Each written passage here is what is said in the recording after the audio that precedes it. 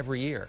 Being sick and in the hospital is no fun, but one ambitious 12-year-old girl hopes to make it just a little bit more bearable. Today, the Kayla Cares for Kids charity delivered 100 movies and books to the Atlanta Ronald McDonald House. The charity was started by 12-year-old Kayla Abramowitz from Florida. She came up with the idea after she and her younger brother both had to undergo several treatments in the hospital for juvenile arthritis.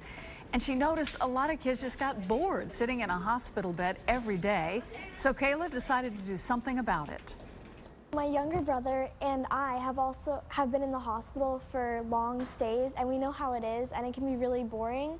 So one time I thought, why can't we just donate some of our own DVDs? And after that, it started spiraling into something huge. Good for you, Kayla. Kayla Cares has donated nearly 6,000 items to children's hospitals and medical facilities in 33 states in less than 2 years. Maybe you've noticed by now it is National Wear Red Day. CBS 46 is certainly proud to